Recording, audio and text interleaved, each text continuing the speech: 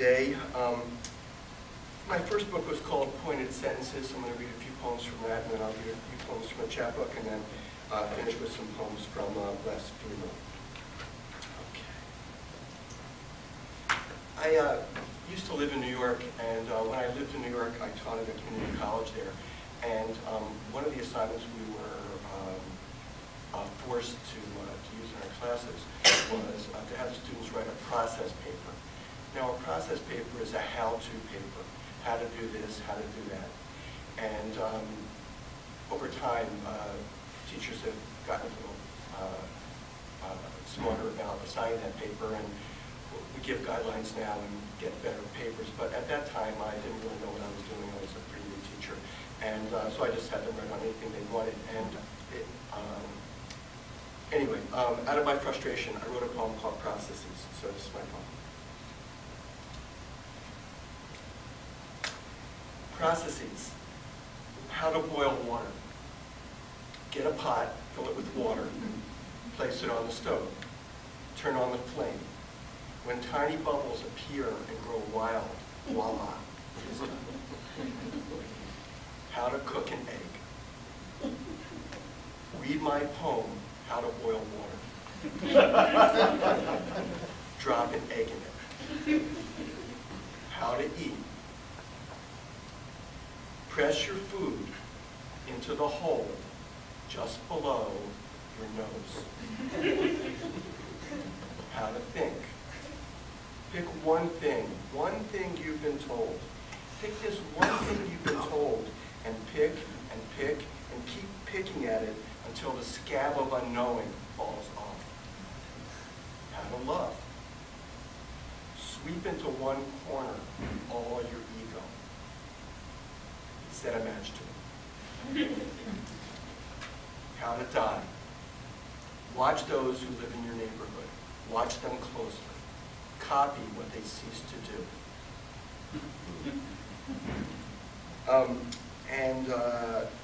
Since it's a summery day, I thought I would read a poem that's kind of summer-like. And this one is called Fish Boil. From being in Dorset County, if you've been up there, probably attended the same fish boil that I did. It's a cheap way to feed 300 people. Hot fire, metal pot, peeled potatoes, raw fish. Control the temperature with a garden hose. Burn off the scum with kerosene. Use giant aluminum colanders. Lift them out with iron rods. Set up a buffet table. Scatter picnic benches over the grounds. Truck in some spicy coleslaw. Provide trays and salt and pepper. If you boil it, they will come. Those in shorts and socks. Those in sundresses, sans brasiers. Those in cocktail gowns. The talk will be of bones and sunscreen and beer and bones. Careful of the bones. You have to protect the bones. Put sunscreen on your bones. Death has an appetite for bones. This poem is called The Tsunami Future. It's a different kind of weather poem. And it goes like this. Many of my friends are missing digits, but no one I know is missing a limb. That's the nature of fortune. It's incremental. One day, you install a bay window in your house in Fontana Rosa Glen, and the next week, you inherit a 2-bedroom cottage overlooking Simeon Bay. One day, your daughter marries a furrier, and the next day, your wife moves to San Rafael. Fortune spaniels after you, and when it finally licks you on the heel, you find that it is made of tar. At long last, your dream has come true. Your future is watertight. The fraying seam of tomorrow has been sealed. Ah, but you missed the risk of rain. You long to get in on the hurricane. And the last one I'll read from Pointed Sentences is a poem called She Waited for Him. station after station, she waited for him, and he waited for her. That was part of the problem, misalignment. But neither understood the geography required for connection, how locus expands, how the Atlantic Ocean becomes Texas. When he held her, he thought of Racine. And when she held him, she thought of Cheyenne. Of course, there was nothing in between except for love. But what is love? Perfume worn by saints. So they stalked cathedrals for the odor, breathed in sandalwood, candles, holiness, mold. And when their noses were full, they took that to mean they had found it. We all want to believe we found love, but what smells like love may not be love at all. That's the cross. It may just be worship. Now, thank you. And now I'll read a few poems from my chapbook called Incompetent Translations and Inept Haiku. And this one is called Rattlesnake Pancakes.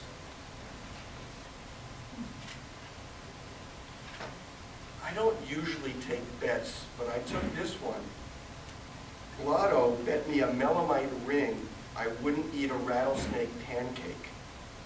Normally, I am cautious, but I needed a gift for Emily Beth, and her father, being a miner, she had a thing for melamite. The thing on my plate was the color of a dry scab, and it tasted as vile as it looked. But I got one swallow down, and then 20 followed in slow succession. I felt queasy, but Blotto never guessed. When 5 hours later I was still alive, he handed over the ring. I ran to Emily Beth's mom's place on Arapahoe. I found her sitting on a two-person glider on the wraparound porch. Emily Beth, I got a ring for you. Oh, blister. However did you afford a ring of melamite? That just heats my heart. Maybe so, Emily Beth, but are you tepid enough to wed? A gift is not a liberty blister. I'll not marry you until Father Life has sucked the selfish out your soul. Selfish? Selfish? I ate snake poison for you. Yeah, but you didn't die, did you? So what's the good of that? So I finished it. Okay, this is a poem from a series of poems in this book called Translations from the English. And so this is my version of Walt Whitman. It's called Song of Unself. I cerebrate myself and singe myself, and what you illume I refuse, for every good atom betrothed to you will to me betray. I chafe and incite my soul, I bake and chafe in my disease, my speech, every item of tongue, foams in the soil-free dust. Earth's parents, whose parents, I am now 67, 68, 69 years, chagrin besmears me, increases till death, old shoals in obeisance. Nothing suffices as harbor, but a permit to claw at every yawing chasm. Exuberance is beauty, lesion of enthusiasm. And the other poem that I'll read from this book is called The Basement of Desire. There's a poem by William Carlos Williams called The Attic of Desire. And this poem really has nothing to do with that, except I thought I would just play on that title. The Basement of Desire. Sooner or later, you realize that all the leftover wood you've been saving, all the scraps of PVC pipe in the utility closet, all the plumbing nuggets you squirreled away, all the used sandpaper, loose roofing nails, railroad spikes, iron filings, copper battery caps, coils of solder, cylinders of tin, carafes of glue, single hinges, tubs of bulbs, nylon cord, bladeless hacksaws, rusted caulk guns, bent nails, blunt screws, broken hammers, brittle gaskets, sleeves of galvanized washers, leftover shims, installation kits, cans of mineral spirits, screen door hardware, drawers of squeeze nozzles, noxious solvents, the whole haberdashery of plastic pieces, sheathing connectors, and containers is just a metaphor of shifting meaning, representing sequentially and recursively your childhood, your body, your marriage, and your mind. And I'll read a few poems from, let me go over a couple minutes if that's okay, sorry, from Blasphemer. Okay.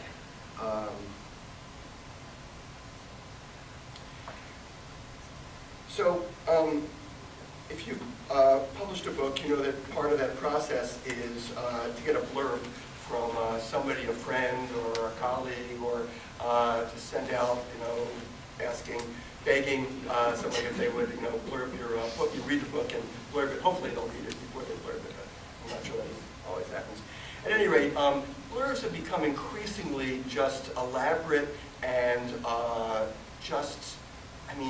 it just sounds like every book, should win the Nobel Prize from the blurbs, because you can't believe that, the blurbs are just pretty amazing. Anyway, over the last few years, I've noticed the blurbs have started to change a little bit. And so this poem is called The New Blurb, and it has an epigraph, which is, the old blurb is predictable in its praise and universally ignored. So this is the new blurb. 1. This book touches your heart, but not in a good way. 2. Every day I thank God that books like this are hard to find. 3. To give you a sense of how infectious this book is, after I read it, I felt ill. Number 4. There's nothing that can be said about this book that hasn't already been said about some other book. 5. This is just the kind of book I never read, and you should too. Number 6. This book does the work of imagination for you, in that it's hard to imagine how it could be any worse. 7. If I truly understood all that's in this book, I would go mad. And I don't have the insurance coverage for that. Number 8. I found this book being not hard to write, very easy to ignore. Number 9. Don't let the fact that the writing in this book is terrible dissuade you from buying it. Support independent presses. Number 10. This book proves the truth of the falsehood anyone can hear right. Okay. So let me read a couple more from Blasphemer.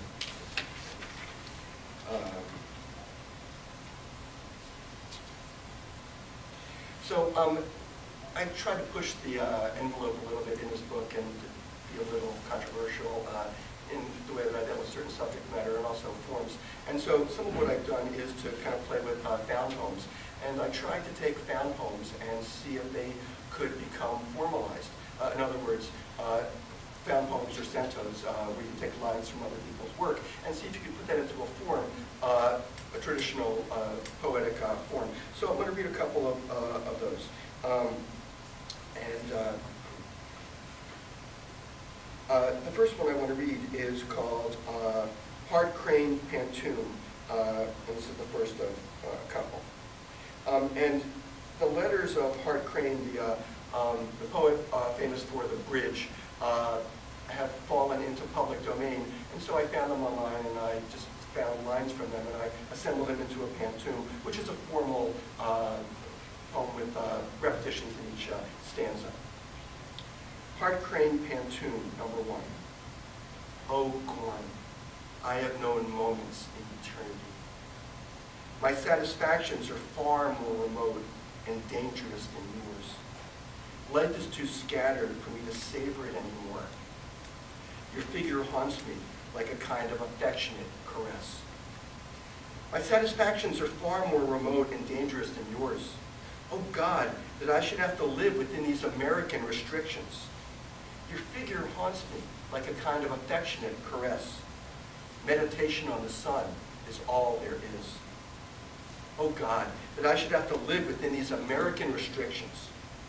The imagination is the only thing worth a damn. Meditation on the sun is all there is. Let us invent an idiom for the proper transposition of jazz into words. The imagination is the only thing worth a damn. I pass my goggle-eyed father on the streets. Let us invent an idiom for the proper transposition of jazz into words. My writing is hard deciphering. I pass my goggle-eyed father on the streets. That funeral was one of the few beautiful things that have happened to me in Cleveland.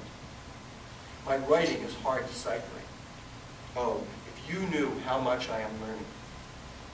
That funeral was one of the few beautiful things that have happened to me in Cleveland. One must be drenched in words. Oh, if you knew how much I am learning.